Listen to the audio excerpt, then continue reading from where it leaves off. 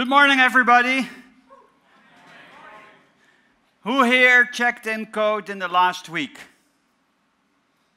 Okay, those who don't raise their hands, I'm pretty sure the organizers are happy to give you your money back.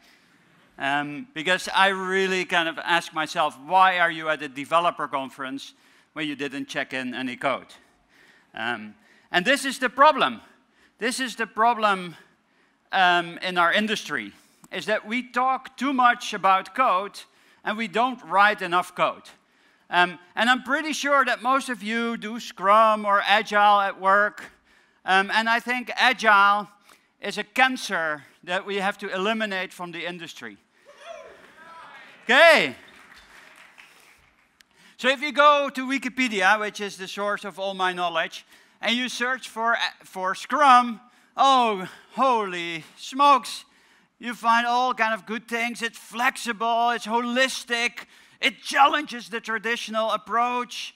You can self-organize. Wow, doesn't that make you feel powerful? I can self-organize. What the fuck, the manager should, they should get kind of out of here, okay? And all kind of goodness. The problem is that Scrum is all buzzwords, okay? It's talking about code, except writing code. Now, many of you, I'm pretty sure, since you're doing Agile at work, have suffered to stand-up meetings. And I'm pretty sure that you've been kind of thinking about this, you know. Who the fuck, why, when did they last check in code? Oh yes, oh man, I have a hangover yesterday, stop this crap, I just need to go behind my screen, I want to watch cat videos. Okay, every stand-up that you do is, I don't know, 1, 2, 3, 4, 5, 6, 7. That is 7 people times 10 minutes. That's 1 hour less to write code. Okay? So stand-ups are, I think, the worst thing ever invented. Okay. And then let's look at some other cool stuff. Planning poker. Ah, makes you feel like James Bond. Ah, I'm playing poker. Planning poker. And there's even a freaking company that makes cards. Planning poker cards. Can you imagine this? I mean, what's happening to us? Okay? So when you come home and your kid asks you, Mom or Dad, what do you do for work? This is how you feel. Hey kid, I'm an Agile developer. We are all clowns. Okay? If we do Agile, we're clowns. We're nothing better than Ronald McDonald. Okay? And why are we just doing this, okay? Why don't we vote with our feet? Why do we go every morning to the stand-ups? Why do we play planning poker? Why do we do burn-down charts? Oh, maybe because we are Scrum Master.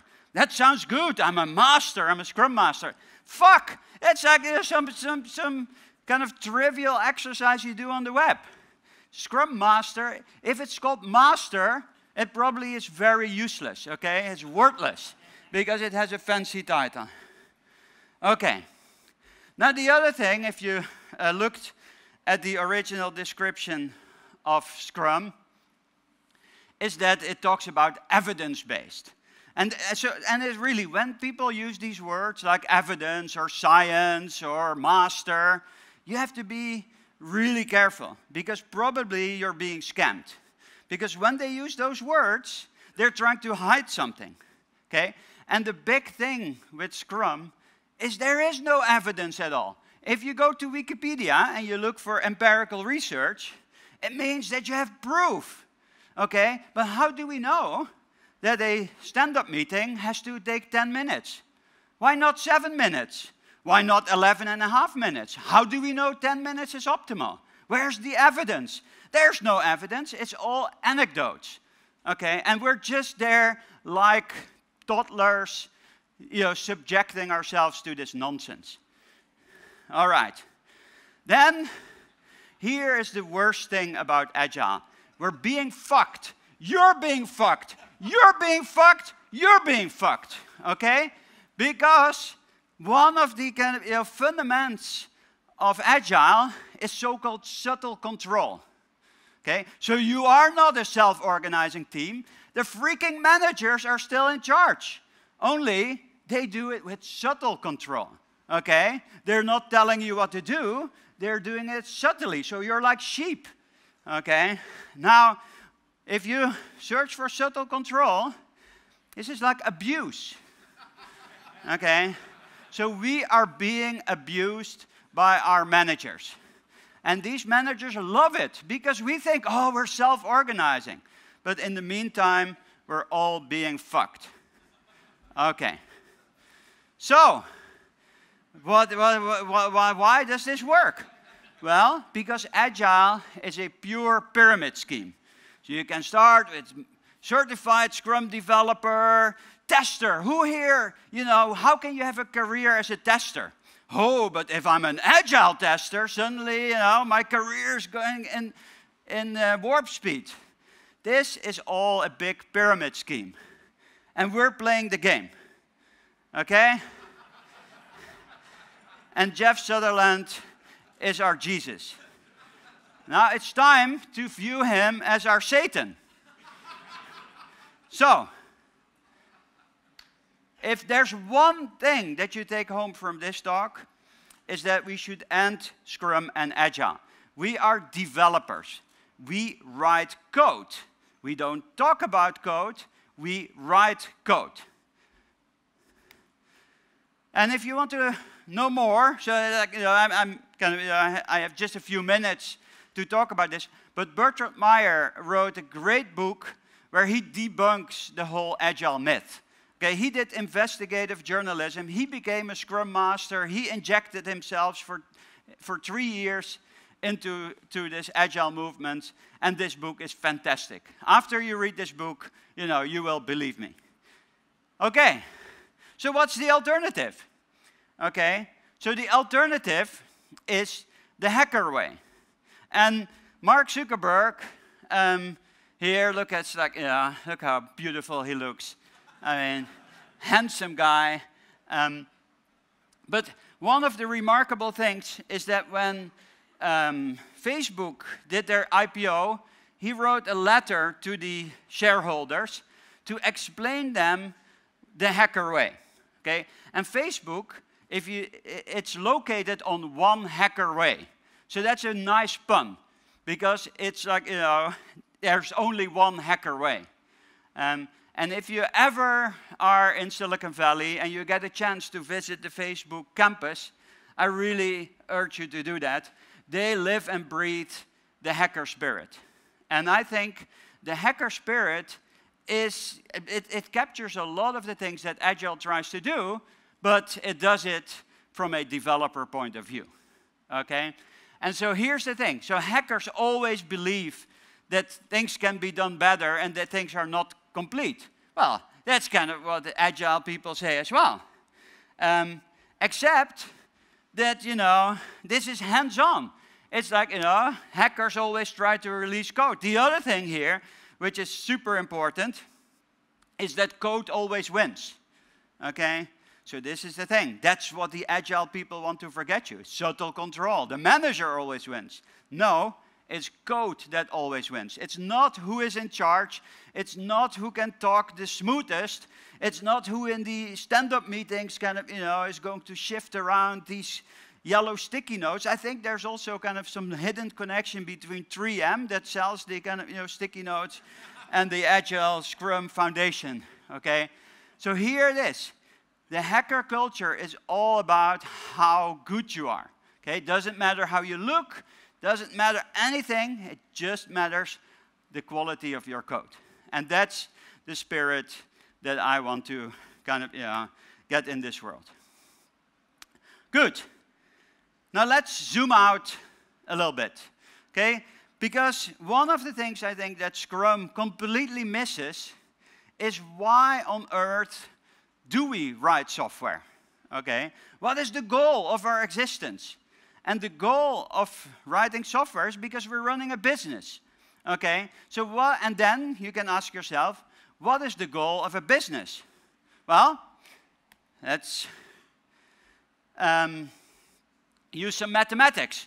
So instead of anecdotes and stories and whatever, let's use some mathematics. And Leslie Lamport, who won the Turing Award, by the way, That's not job security, because Microsoft fired everybody in Microsoft Research Silicon Valley. I'm not sure if Lamport is also fired, but anyway, Lamport, I think, has a really good advice, is that you should look at mathematics. Mathematics has been used for thousands of years to design and model things. And what do we do? What do we do as computer scientists? The first thing we do is we forget about math. We are scared about math. Why? We should not be scared about math, because we are doing math. When you write code, you're building a proof. So we are doing math, so we should use that. And let's go to some math. I'm pretty sure if you've done electrical engineering or mechanical engineering, you get, at least one course in control theory. Control theory is all about feedback systems. Computer science is also about feedback systems, but most computer science departments don't teach control theory, so that's sad. But anyway, so I'm going to kind of, make this a little bit simple. So the goal of a company is to create output based on input from the market. And one way to do that is to kind of constantly have a feedback loop where you check what you produce and compare that what the market wants and make sure that this is optimal. Another way to look at this is reinforcement learning. I don't know if you've done any kind of machine learning or AI or game development. This is a very popular thing. So the agent here is the company. The agent takes actions, and the environment, which is, the market, the world, the real world, gives you two pieces of information. One is the new state, because the world constantly changes, and the other one is the rewards. And now the goal of every company is to maximize the sum of rewards over time. Okay? And now the rewards, it doesn't have to be money, it doesn't have to be, profits. It can also be, create happiness for developers, or, eliminate cancer from the world. But this is kind of, the picture that you have to keep in mind. Okay? And if we model an enterprise like this, then we can kind of, start to apply some math.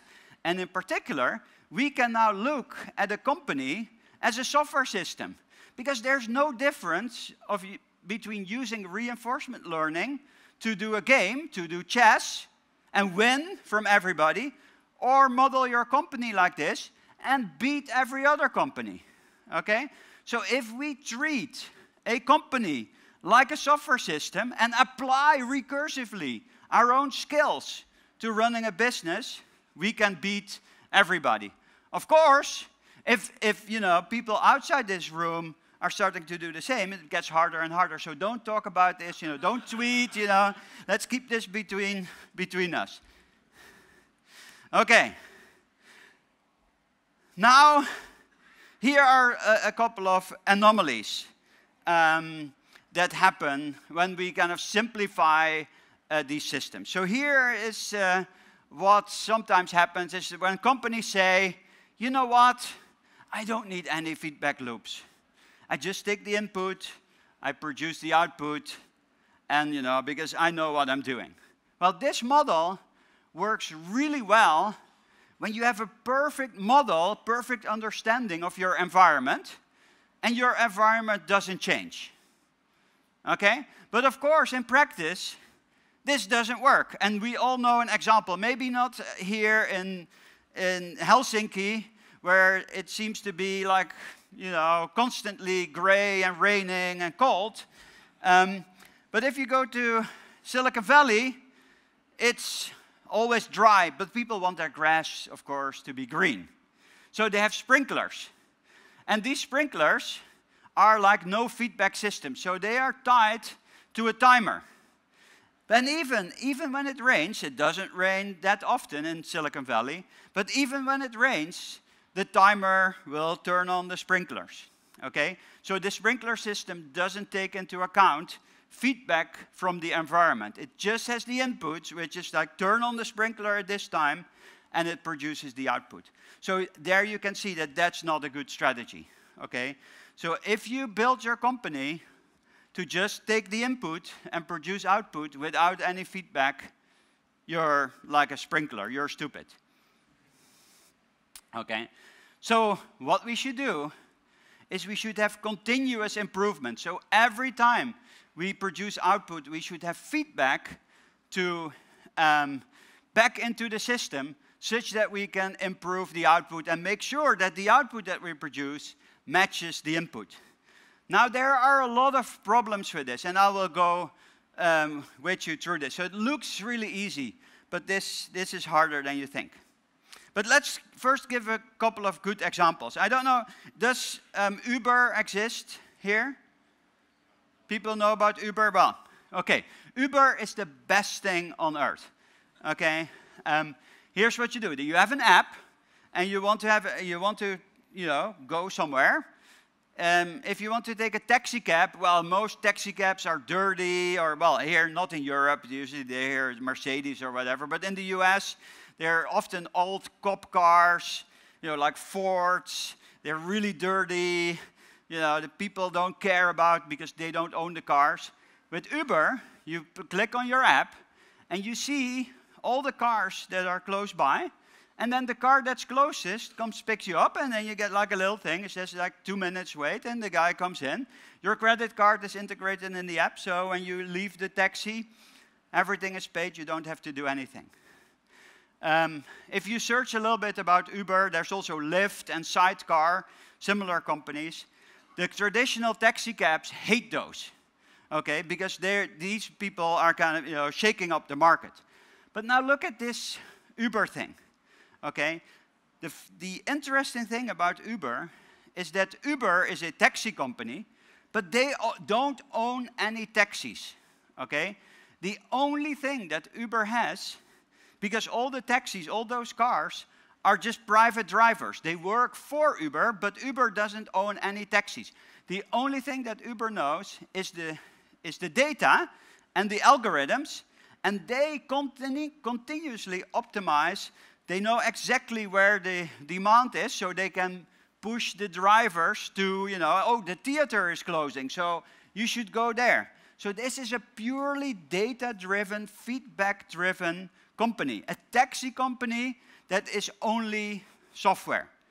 All right? That's amazing. I think this is the amazing thing, is that software is doing everything. And a few years from now, even those taxi drivers that, that work for Uber will be disappearing. Because now the taxi driver is replaced by software. Okay? So this will all be self-driving cars. Now, how do you think self-driving cars work? Well, they use the data. They have continuous feedback. As the car drives over the road, you learn better properties of the road, and it continues to improve. Okay, so here you see a few examples of building a company by applying software technology to the company. So you're running the company as if it's a software product. And I think it goes very, very far, okay? Because even medicine is turning into software. If you need a new heart 5 years from now, you just go to your doctor's office, the doctor will hit a button, there will be a 3D printer and your new heart will be printed. Or maybe, I don't know, they put some probes into your, chest and it will print in there. Okay? So I'm pretty sure everything is turning into software. So this is a great, great time for people that write software. The ones that raised their hands in the beginning. The other ones that didn't check in any software, I'm really sorry. You will probably be sleeping under the bridge with a liter of vodka, like, oh, I'm so shit, I didn't write any code, now I'm useless. Okay?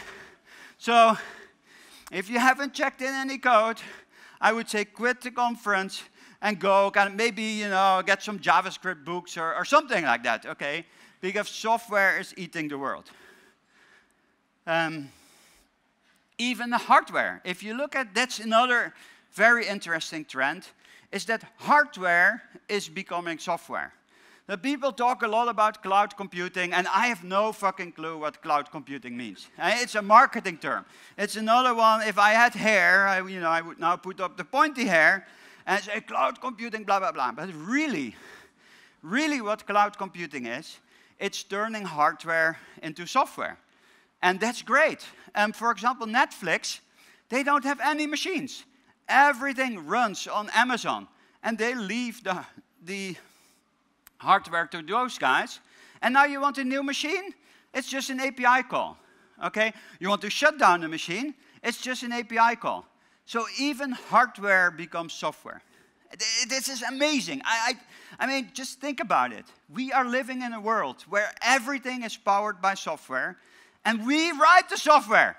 Those of us that write the software. Okay? It's like, it's like being in a dream. I don't know. It's just super amazing.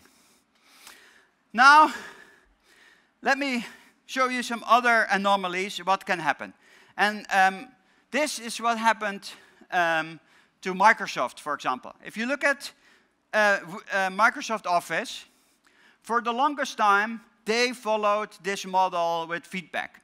So for every new release of Office, they would bring in customers. This was before the internet, so they would bring in physical customers, put them behind, like, a half mirror, such that the customers could not see the people observing them, but there were people with clipboards observing what the customers, how they used Office.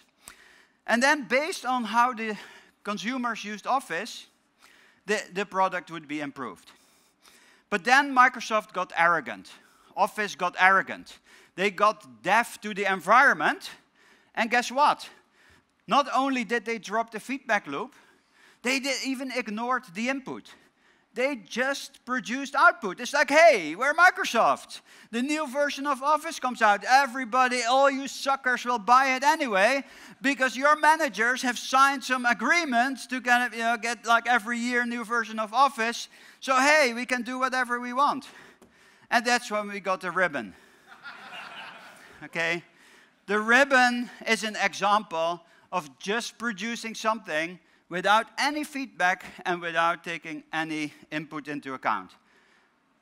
But that, to show that Microsoft was really deaf, the next thing was Windows 8. Where's my fucking start menu? Okay, how is this possible? People had 25 years of muscle memory to use Windows. I don't think anybody here loves to use Windows, but at least, you have to, so, you kind of don't want to think about it. And now suddenly you had to think about it. Bad mistake. Okay? Now here's the thing that needs to happen. When you look at this feedback loop that I showed you, companies have a feedback loop too. And we all know from the feedback loop that when you have a feedback loop, when you have a finite state machine, there's memory in the feedback loop. Okay? So when your company gets deaf, or when the environment changes, you have to prune that memory. Okay? So let's zoom in a little bit here. Okay? So let's even simplify this feedback loop to here, a melee machine. Everybody remembers what a melee machine is? No? If not, go to Wikipedia, search for melee machine. A melee machine is a finite state machine that transfers inputs into outputs and maintains some state. And every time it gets a new input, it mutates the state. But that's exactly the problem, because that state might get polluted. That state might be, Fortran. You're a Fortran programmer, but the world now does JavaScript. So what does that mean?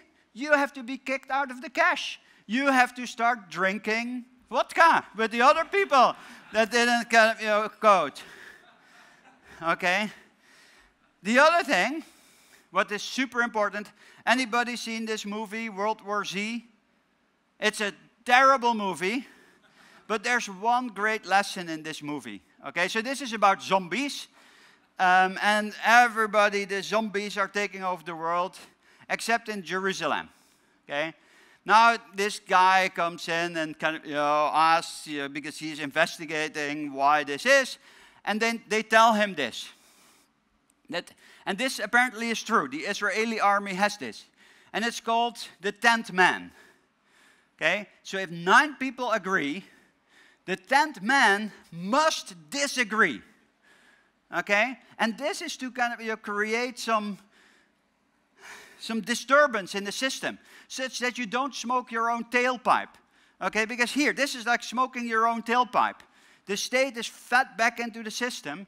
And so the role of the 10th man is to disturb this state, such that, you don't get to believe your own crap. And we all do this. We all believe that we're perfect, that our code is the best. So the 10th man says, your code is a piece of shit, okay? Or we should move from JavaScript to Dart. And they say, oh, no, let's go to Fortran. Back to Fortran. That was good code, okay? So no matter how improbable, this 10th man must be there. Now, look at your own companies. If you have an opposing view, what subtle management will do is that you will be put in a role where you have no relevance. Okay? That's the whole point of subtle management. So subtle management goes against this, and so every company that practices that, in my opinion, will go down because they don't refresh their state. Okay? And again, if you look at computer science, what I say, let's keep applying computer science to running a company. And this is what we do all the time. When you have a cache, the cache gets full, and you have to eliminate stuff from the cache. And there's a whole kind of way, like a whole theory on how to do that. But every company has a cache too. And every once in a while, you have to clean up that cache. Now, what does that mean for you personally? It's that you should never stick around in the same company for more than 3 years. That's maximum. After 3 years, you know everything, you know everybody, and now you stop developing. So you should purge yourself from the cache. Okay? And often when you jump to another company, you get more salary. And I will talk about that in a minute. But, so this is also some of your own responsibility. And especially if you do Agile, you should purge yourself immediately from the cache. Okay, now you might have heard that Microsoft has fired thousands of people. And the real reason, it's not only about focus, but it's here. It's not about money, it's about culture. Because the world has changed. Microsoft, the cache of Microsoft, the people that work at Microsoft are optimized for making boxed products. But the world has changed, okay? So now you have to purge the cache, fire those people, and get new ones. But what we should do as developers, we should never be caught ourselves in this situation, okay? If we are the ones that get purged out of the cache, then it means that we have been blind. Okay, we have been sleeping because we have always we have to be at the front. Okay, but this is kind of very important. That that this more like this is really what it's about. Okay, these layoffs are about cleaning the cache, and I think every company should kind of clean their cache every so often. Okay, as I said, hardware is software, and what does that mean? It means that writing software becomes harder. Because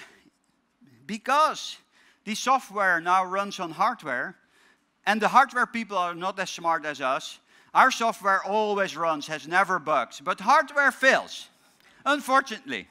And now this kind of, propagates. So now our software suddenly fails because the stupid hardware people. Okay? So the thing now is that when you run your software like this, you know that it will fail. So what we need to do is we need to start writing software in a different way. And one way is to make it fail on purpose. Okay? And if you look at Netflix, for example, they have this thing called Chaos Monkey, where they just on purpose make the software fail. I don't know if you read recently, Facebook, they just turned off a data center on purpose. to make sure that, that everything still ran, even though there are failures. Now, probably, you have been doing TDD, because that's Agile. Who is here doing TDD? This is so ridiculous. Do you think that you can kind of, model the real failures that can happen in production, when you're doing test-driven development? No. Okay? So the only way you can create your software is to just put it in production, because it will fail. And it will fail maybe because you made a bug or because the machine went down, but it will fail anyway. So you just put it in production. And then when it fails, you just roll back to the previous version.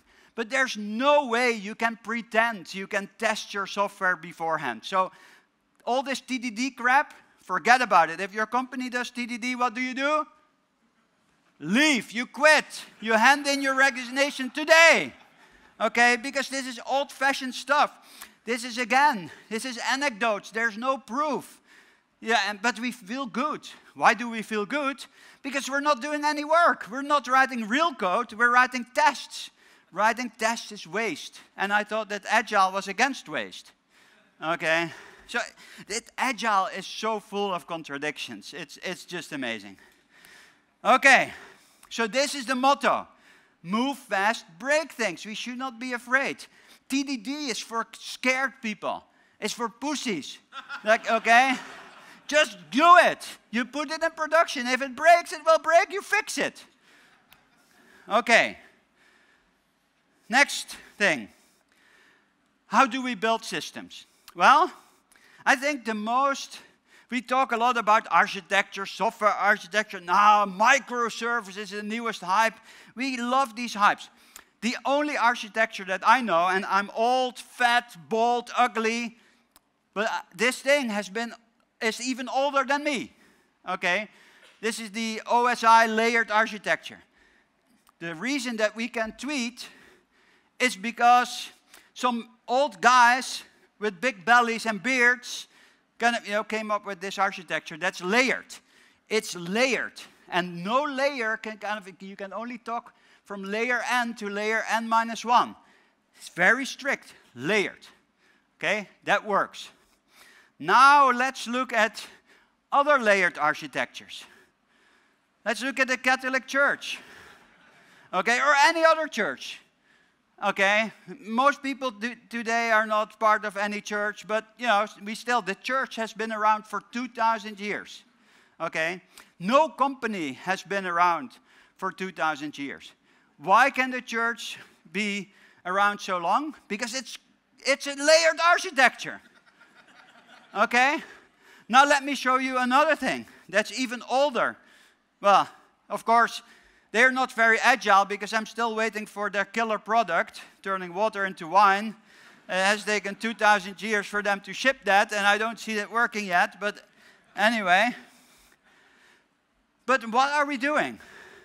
We keep denying, we keep forgetting that this thing works. And so we keep, doing matrix organizations, whatever. Don't do it. A good organization is hierarchical. Okay, let's look at another hierarchical organization. The army, okay? In the army, there's a strict hierarchy. You can even see it. People have signs where they are in the hierarchy. And then, of course, down at the bottom are the soldiers that do the dirty work. And that's us, the developers. I don't know about the people that don't write code where you belong. You're probably kind of, the shooting targets for the soldiers. But they do all the work. Okay? And armies have been around for even 5,000 years. And they still have the same structure. A strict hierarchical structure. So all our companies should be structured like hierarchical companies. There's one document I can really recommend. It's the Fleet Marine Force Manual Warfighting. It's online, it's a PDF. And if you replace war by software, it just fits, okay? Because writing software is like fighting a war, okay? And this is what we have to learn. So none of this agile nonsense. Let's look at the military that has been doing this for thousands of years. Now what can we learn from this? Well, first of all, that war fighting is not for old people. Okay, so old guys like me should not be in this industry. And we can compare this with soccer players or sports. If you look at the World Cup soccer, okay, the average age is around 27 plus or minus 1. This is not a normal distribution. This is not a power distribution. This is a straight line. Okay, so sports teams, these are young people. And what I want to do is I want to treat development teams like professional sports teams, okay? For between 22 and 32, 10 years, you do nothing but code.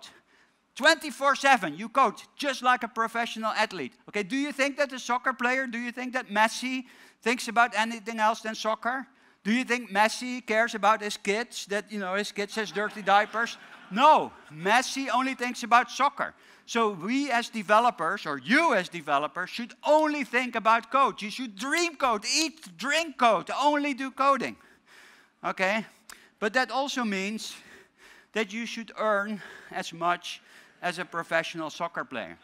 Now look at this. Why on earth does Messi make $16 million a year, and you that write code, and you're a professional coder, you're as talented as Messi, what do you get? 60,000 euros, something like that? That's ridiculous, okay? So you should be able to work your ass off in 10 years and make all your money and then retire, okay? Now, in Europe, this is not common, but in Silicon Valley, this is the case. I know plenty of 24-year-old kids that are kind of financially independent. Well, I'm still staying in this kind of shack because I worked for Microsoft and the stock didn't do anything. Okay, but these people here, look, this guy says he makes $3 million. Other guy here, $100 million, okay? So this is the kind of salaries, if we want to treat developers, if we want to treat you like you should, we should pay them salaries like this, okay? And it means a shakeout, because not everybody is as talented as Messi, okay? So probably of all of us, well, we already have half of us that didn't write code, so those are gone. But of all the rest, I think, we need to up our game. And now the other thing, I think one of the big problems, I need to speed up a little bit, one of the big problems with software projects, why they run over time, it has nothing to do with sprints and burn down charts. It has to do with the fact that software is too soft, okay? If any one of you, we've seen here the musician, okay? And if anybody of you plays music, like jazz music, you know that jazz music is not about free improvisation. Being creative in music is about putting constraints. You put very, very strict constraints. You know what chords you're going to play, you know what beat you're going to play, and then you are creative, okay? So the role of a manager is not subtle control. The role of a manager is to put context. Think about the soldiers. You tell a soldier, you're going to kind of, go to Helsinki and you kind of capture that building. That's the goal. It doesn't matter. You can shoot everybody, you can throw bombs. Your goal is to kind of, capture that building in Helsinki. And that's all, that's your context. And within that, you can do what you want. That is what I call a self-organizing team. And the manager should get out of their fucking way, okay? And there you can read this talk, okay? We should treat people as racehorses, not as sheep. So all this subtle control stuff, it really makes me barf, I'm sorry. Okay, and this guy also says that Agile is that, so I'm not just a kind of a lunatic that says that. All right. If you go again to the military and you read that document, that's what they also say. Command must be decentralized. If you're in the middle of fighting a war, there cannot be any command. You have to trust the soldiers that they know exactly what they do and they will finish the job, or they will die. And that's the same with us. Okay, the project is going to be finished, and we will die for it. We will work 24/7. We will drink, 20 Red Bulls. The code will be finished. And stand-ups is only taking away from the time that we write code. Jesus, why don't they understand it? Okay. Now, if you look at the army and the church, there's many, many layers. But I think in a software company, 3 layers are enough. There's the developers, and we treat those developers like kings. We give them salaries, millions of dollars, like professional athletes. Okay? Then we have the managers, and the only role of the managers is to set the context and to keep the developers happy. To make sure that you have that 50-inch screen. To make sure that whenever there's a new iPhone, that you have 2 of those iPhones. Okay? We have to be happy as developers, because then we can code. That's what we do. Okay? That's what the managers do. Nothing else. No subtle control. If they don't keep you happy, they should be fired. They should be kicked out. And then senior leadership is like the generals in the army. Okay? So they do the strategy, but they don't care less what you have to say. Okay? They have a completely different role. You fight, and they decide what you fight for. Okay? And so this is maybe controversial, but you should be focused. You should only think about code, dream about code, but you know exactly what to do, so you don't have to think about anything else. So you do what you want. You get your coding high. Okay? Because writing code is like being a drug addict. Okay? It makes you feel good if you get into the flow. We are just junkies. Okay? And we want to just be kind of high all the time. Okay, I'm nearly done. Now here's one thing, and I mentioned this as a joke, but I really mean it. There's too many amateurs in our field. Okay? And if you compare it with soldiers or with professional athletes, we still believe we have these fucking books. Learn Java in 24 hours. Imagine that you had a surgeon, okay, that read a book, surgery in 24 hours, and that would operate on you. Would you want that? No. So why the fuck do we let people that have no computer science background write code? Okay? Unacceptable. Unacceptable. Okay, call to action. This is my last slide. Okay? There's also a lot of things that we do wrong as developers. Why do you think this data scientist is now all hip and cool? Look at her. She looks kind of great. And then you look at the kind of web designer, it's like a skull. Okay? Because we are nerds. We are autistic. We have no social skills. And that's why people want, customers want something like her, not something like a skull. Okay, so we have to improve our social skills, just like soccer players. I mean, they can talk with the press. They have deals with, Gucci and whatever. They look good. They take care of their bodies. We should do the same. Okay? So no more neck beards. Okay? Shower every day. Another thing, and I think this is a big problem in our industry, we're always fighting with each other. When somebody, this, everybody has experienced this. You come up with a proposal, immediately your colleagues, like cannibals, jumping on you. That's a bad idea because of that, because of that. We are always destroying ourselves. Instead of no but, we should say yes and you should all read this book, Bossy Pants, or you should take a course in improv, okay? We should not be killing ourselves. We should be helping ourselves, okay? Another thing is that we're cheap, okay? If you're a professional chef, you take your own knives to the kitchen. It doesn't matter for what restaurants you work, because your knives, that's your professional tools, okay? And a chef's knives like this can be $300, okay? And maybe they carry 10 knives, okay? Even freaking plumbers, okay? They carry around a toolbox that they pay for themselves, worth hundreds of dollars. What do we do as a computer scientist?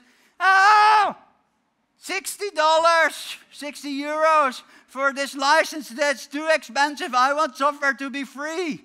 That's suicide. That's cannibalism. That's stupid. Okay? How can we make millions of dollars if we say that what we do has no value? we are crazy. We are fucking crazy. I'm sorry to say that, but do you see what I mean? We don't even value ourselves. So how do you think that other people can value us? Okay? We pay a plumber more to fix our toilet than we pay for software ourselves.